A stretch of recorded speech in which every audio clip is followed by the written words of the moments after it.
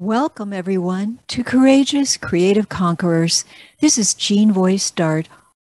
It's my belief that everyone has a gift of creative expression. We were born to express ourselves to stay healthy and happy. Whether you are planting a garden, writing a story, building a cabinet, sewing a scarf, or singing a song, what matters is expressing from the heart. And the creative and expressive arts are a healthy coping strategy that shifts us from trauma to triumph. So join me as we listen and learn key tips and techniques from our special guest and courageous creative conqueror. Our special guest today is Karen Baxter, Oshibana Artist, Craftsperson, and Homemaker.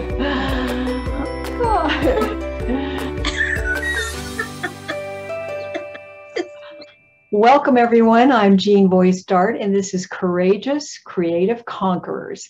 And my special guest today is Karen Baxter from Sparks, Nevada. Welcome, Karen. I'm so happy to have you here. Well, thank you, Jean. I'm happy to be here. Oh, this is going to be so much fun. Karen is quite the crafter, and she works with flowers making bookmarks, and she's going to show us exactly how she does that and the benefits of that for her personally, and talk a little bit about her journey as a creative conqueror. So let's start looking at some of your family photos, and you can tell me what life was like for you growing up, where you lived, and who in your family inspired you. These photos are on a glass box that I've had, oh gosh, for a long, long time. I don't even remember who gave it to me, but it's kind of interesting that it has pressed flowers, because the pressed flowers didn't come in really to my life as far as me playing around with them and being creative with them until later on.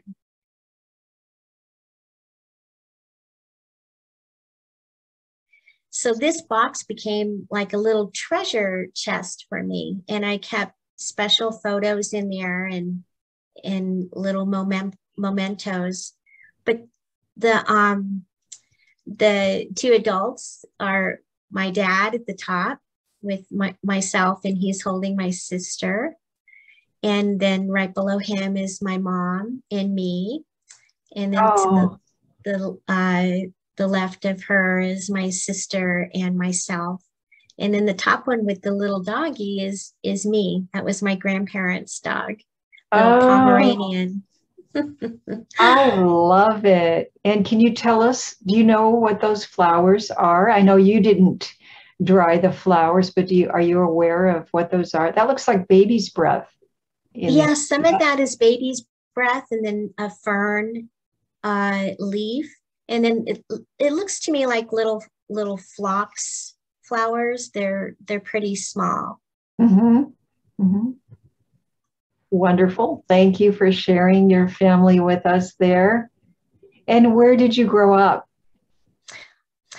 Well, I was born in Illinois, in Elmhurst, Illinois, right outside of Chicago. Yes. Well, I grew up in Illinois also, so I'm familiar with that. Yeah.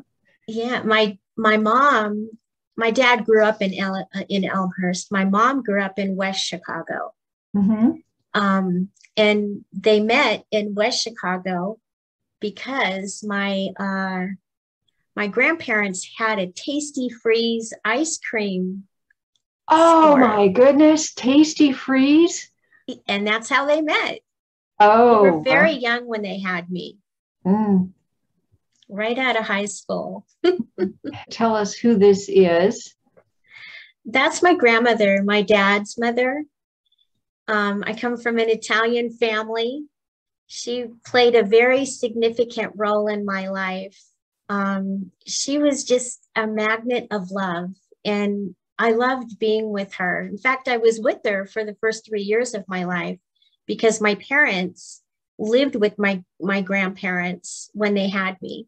Oh. And she was a homemaker, and she loved to cook. She loved creating a very loving and beautiful environment for the family with the home. Mm-hmm. And I take after her. I love cooking, and I love creating and decorating my home. And I know I got that from her. This podcast is Courageous Creative Conquerors. And so people come on and they share how the expressive arts have helped them through tough times. And so I'm asking you, what makes you a courageous creative conqueror?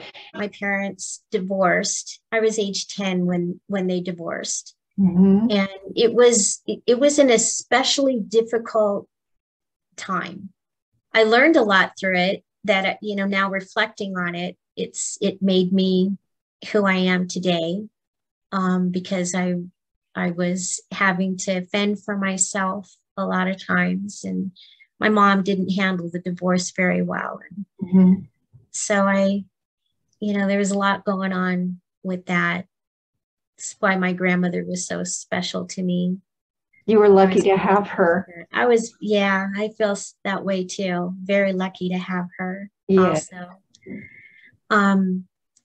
And when I actually got started on these bookmarks, or got started on the flower pressing, it came after going through a divorce.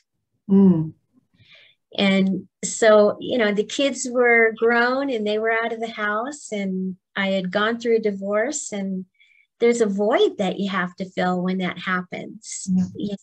It's brought me a lot of joy. And at times, if I feel like I'm out of sorts or I'm going through something that's hard, I want to do something for someone else. Yeah. And it gives me an opportunity to just put love into something. And that opens the heart again, I like what you said, how it opens up the heart and how you're able to give to others. I think that's so important. And the arts do that. They help us express any kind of feelings that are stuck in there and just let go and give to others and find joy and find purpose also in life. Mm-hmm. Find a way to give back and tune in. So yeah, I like that word, purpose. Yeah, purpose. Yeah. You are a homebody. You like to decorate your home and cook, and you got that from your grandmother. And here's your kitchen here, and you have a wreath on the door, and it just looks lovely. And I love what it says on the wall. Can you read that to us there? Yes. Do what you love what you do.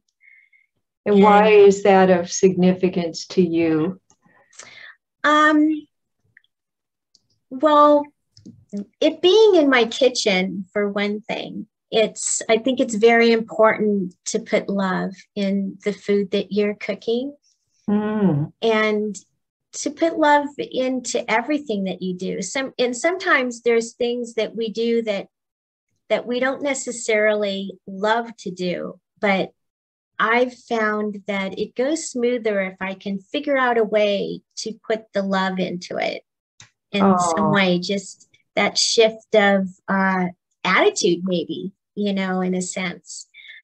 So having it in my kitchen, since I'm always there, it's a good reminder for me of how I need to live my life. Thank you so much for sharing that. That's just so beautiful. And particularly with cooking, we don't want to be cooking and be mad and tossing all that energy into the salad or the food. Yeah, that's a great motto to have up on your wall, and also an inspiration to creative people out there to look to what they love, look to what their talents are and what they have to offer, and give that out to others. Yeah. I'm always so happy to be able to share this art with other people, because it's so easy. It's a very easy thing to do. I'm not a real crafty person. I mean, I love decorating and things like that, but I don't make the things that I'm decorating with. I buy them. So well, and nature makes it for you. Yeah. Yes. Yeah. And so it opened up a very important door for me, you know, to give love to other people and have it be a piece of myself, you know, that creative part that I never really thought that I had in that way, but it comes out, and it comes out in a very interesting way sometimes. Yes. And that's why I really wanted you on the program, because your message is so important. Oh, thank you. That everyone can find a way to give. Mm-hmm. And we're moving on here to what you do, which is bookmarks. Yeah. Made out of flowers. And you said that that first one there was an inspiration to you, and kind of started the whole, it lit the fire within you. And can you explain that a little bit to us? Yeah, that's a bookmark that I received a long time ago, probably 30 years ago. And we're talking about the one on the left, all the way up. Yes. Yeah, okay. The two with the two flowers, the light blue, and it's kind of a purplish blue. And I was always so fascinated by, you know, how it was made. But I never took the time to figure that out until I became an empty nester and I needed to fill a void and do something that, you know, I had just never done before. So I started searching that out over the internet to see how did they make that, you know, and I still haven't totally figured that out, how they actually did that one. But what I did discover, the papers in the center, they're called vellum. And you get them in like 8 by 10 sheets or so. And there's floral ones and different designed ones. And then there are just plain colors that you can use. And you just cut it to fit the bookmark that you want to make. It's a thermal laminating sheet that you use as the cover for the whatever you insert in the middle of it, the flowers or whatever you want. So if someone wants to do this, they would have to buy vellum paper and laminating sheets. Is that right? Both? Yes, if they want to have the look of having something in the background of the flowers. If you don't want to have that look of a background, you can just use the laminating sheets. Oh, okay. Okay. I see. Wonderful. Okay. So go ahead. You were going to share a little bit more about your journey. How did you, so you saw this, you started investigating on the internet and you started experimenting around with it. And how long ago was that? That was about 15 years ago. Mm-hmm. Yeah, it's been a while. And so before that time, had you done any other kind of art or craft or anything like that? No, not really. No, this is really the first artsy thing that I've ever done. I tried to sew. I didn't have the patience for that, you know, things like that. I've knitted, but nothing that was real crafty like this and what I would consider like more of an artsy art thing. Yes. And do you use flowers right out of your garden? I do. These are primrose, and I love using those because they're so bright and they're a nice shape and size. The flowers that I use for bookmarks need to be a smaller type of a flower. I think it's fascinating that it's also centered on a love of nature and flowers and gardening, because you have to garden and create these flowers. Have you always been interested in gardening, or did you have others in your family that were interested in flower gardening? I wasn't really interested in gardening very much until actually I started doing the bookmarks. Mm-hmm. And that generated wanting to plant more variety of things in my yard. Tell us about this. That's a sunflower, and it was a pretty big flower. That's from last year. But what I did with that was I just plucked off the petals of the flower and pressed those. Mm-hmm. So that would have been way too big to press for what I use it for. So yes. I just one day decided, well, I love those petals, you know, I've got to figure out a way to be able to use them. Oh, sunflowers are so beautiful, and it means so much to so many people. So that's a really beautiful gift to get sunflowers, I think. And tell us about this. Oh yeah, this plant was a very interesting gift of love. When we first moved into our house, that plant popped up that the first summer we were there, but no buds or anything. And I was just fascinated by the leaves. I had never seen a plant like that. And it was real tiny. It didn't really have much to it. And I almost dug it up. Oh my goodness. And then by the third summer, that's what this looked like. And I went, oh my gosh, what is this? Because I didn't know what peony flowers were at the time. And then that bloomed on Mother's Day. And I was blown away. Oh my God. It literally took my breath away. I could not believe that this plant and these flowers, I thought they were the most beautiful flowers I've ever seen. They are. It makes me cry. I'm very sensitive. It makes me cry. So beautiful. It's just so heartfelt and sweet and pure and just loving. Beautiful. So let's take a look here at your backyard. Some of these photos we have here. And there they are, the beautiful Sarah Bernhardt peonies. And look at them. They are just in full bloom right now, and it's just so beautiful. Is this in the bookmark that you gave me? Oh, yours are Sarah Bernhardt. It is? Yeah. Okay, so, so this one. Yeah. And that's, you know, again, I can't press the whole flower.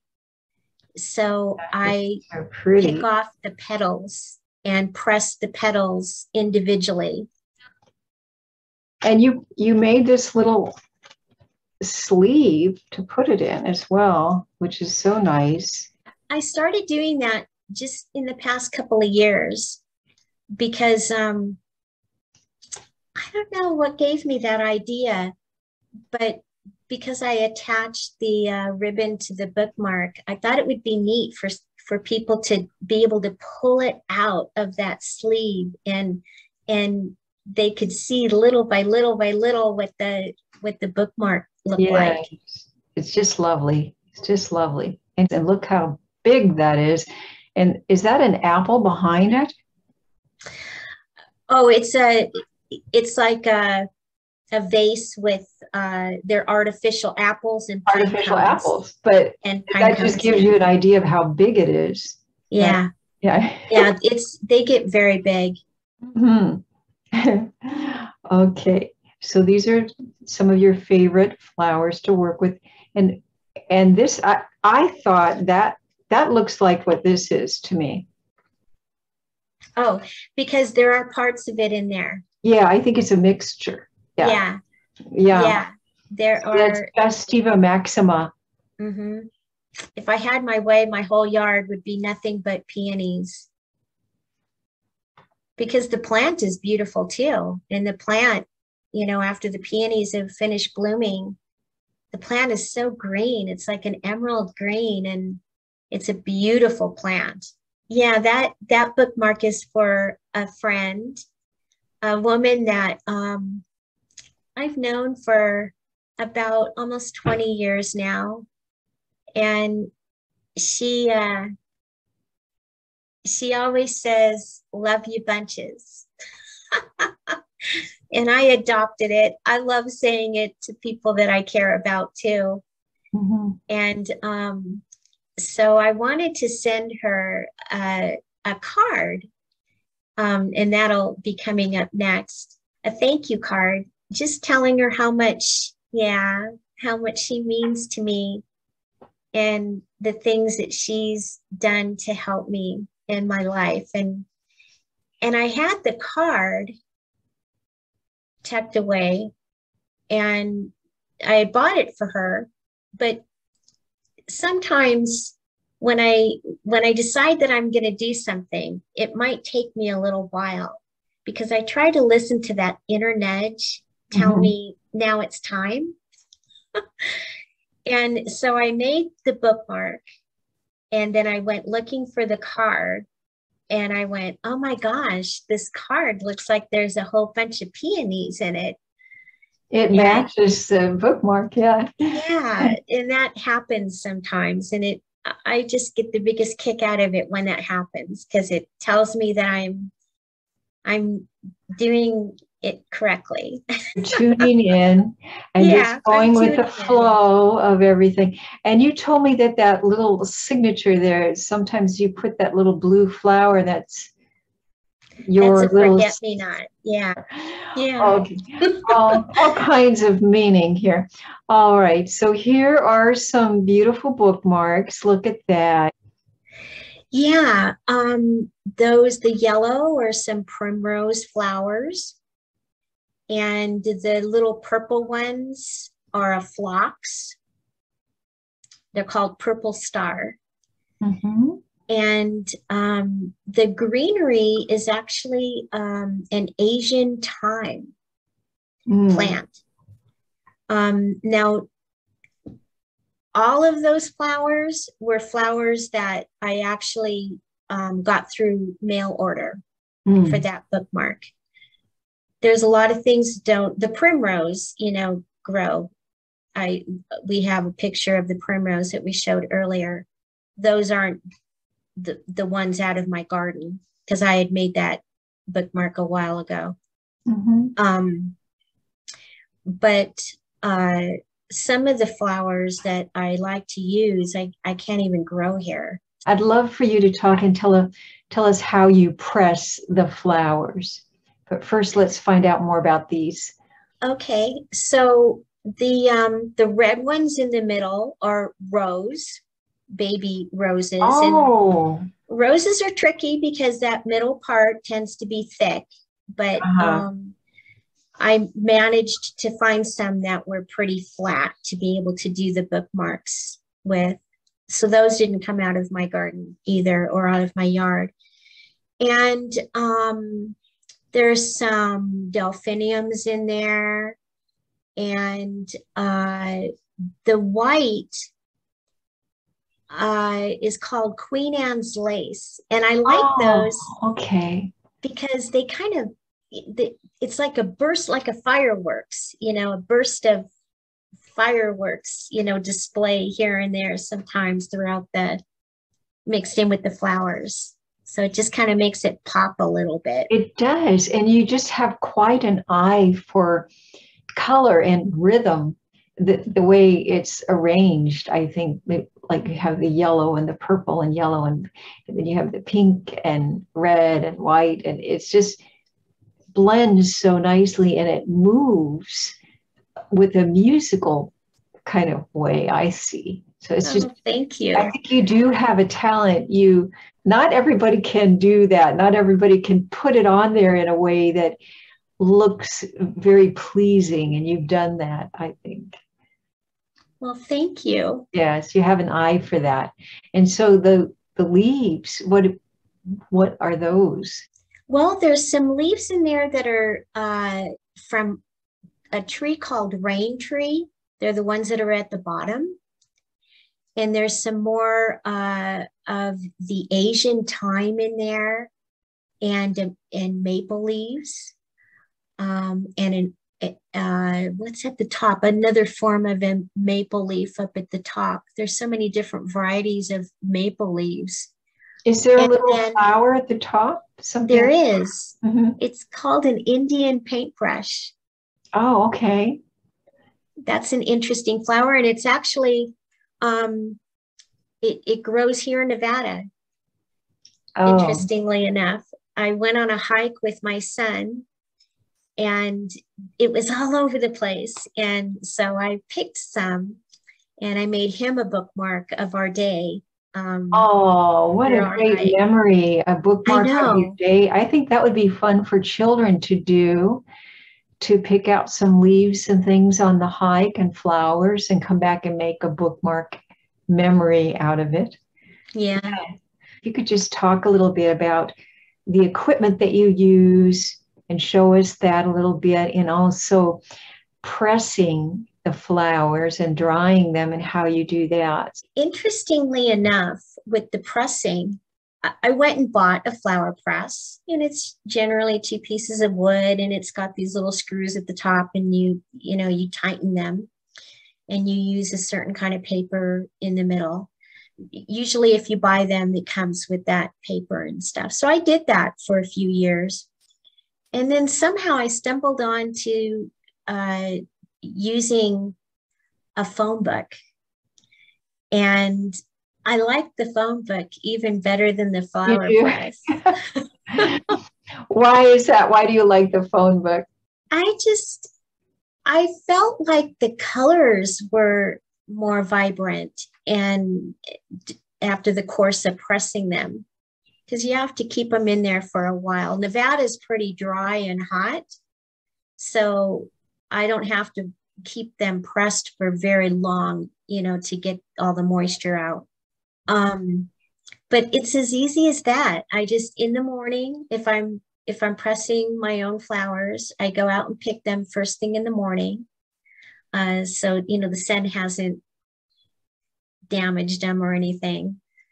And I just clip them off right at the top of the stem in the phone book, and then put books or something really heavy on top of them. And in a couple of weeks, they're ready to go. Great. Okay. And then after you've pressed the flowers, what do? You use a particular machine? It's a pouch that I use. So you open it. Mm-hmm. And actually it looks like this. It's just a clear pouch. It's a thermal laminating pouch. And I just set it on the table, and I'll arrange the flowers inside of it.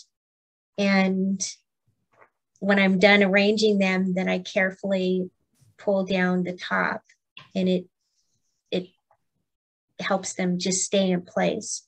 Now, a lot of people will glue the flowers to the to this material. I don't do that. I don't glue them. So sometimes they might shift a little bit, and which I figure, well, that's the way it's supposed to be. But I'm very careful. Mm-hmm. I've had to go through that process of learning what's best for me. That's what this is right here. Mm-hmm. And it's very simple. It just goes, you just lay the pouch very carefully through here, and it travels through and comes out through the bottom. Mm-hmm. Wonderful. That's probably the hardest part, is just getting to that point where you're comfortable with the laminator and you know what it's going to do, and you hold the bookmark, in certain places to help keep the flowers in place. It just takes a little practice. Very good. Or you can glue them. it's not going to hurt to glue them. So we're getting near our time to stop, and I'd love for you to share any kind of words of wisdom to folks out there that are artistically inclined, but maybe they're thinking, I can't do this or I can't do that, and words of encouragement for those that are seeking a way to express themselves through the arts. What words of encouragement do you have? Well, first of all, you can do it.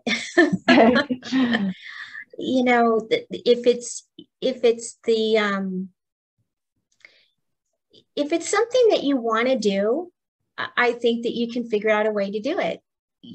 I had that bookmark in my possession that I had gotten so many years ago, and I wondered, how did they do that? And it took me almost 30 years to figure it out. Wow. And oh my goodness. Take that step. But I think it's because I really wanted to do it. It was something that caught my attention, and it was just always there, that curiosity of wanting to know.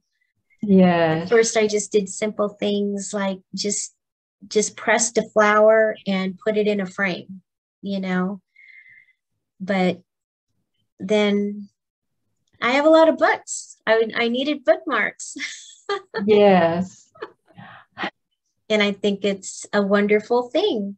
So thank you so much. It's been such a joy having you, and you've really shared some wisdom with us today about putting love into everything you do and inspiring people who are maybe thinking, I don't have a lot of talent, I don't know what I can do. You're showing us something that just is very easy to do and very natural if you enjoy nature and working with your hands. And so thank you for coming today. I'm really delighted that you were here. Well, thank you for having me. I enjoyed it. It's a pleasure to have you here. And thank you everyone for joining us and for supporting the expressive arts. We're glad that you came, and we'll see you next time. Bye-bye. Bye. To see more Courageous Creative Conquerors videos, join the weekly Creative Community calls, or learn more about private sessions, visit jeanvoicedart.com.